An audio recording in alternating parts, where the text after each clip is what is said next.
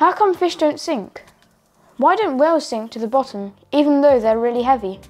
It's a really good question. So the answer's a bit different depending whether you're a fish or a whale. So fish, they're really well adapted to the aquatic environment, but with a very special organ called a swim bladder. And this is like a balloon. If you imagine, if you squeeze a balloon, the air is coming out. And so when this balloon is like in the fish, it starts to sink. However, if it wants to rise again, then it can expand its swim bladder. It can expand this balloon with more air, and then it can rise. Whales are a bit different. So they're mammals like you and I, and they breathe air, so they have lungs. So when they want to dive, they need to let go of this air in their lungs, otherwise they'll just remain at the surface.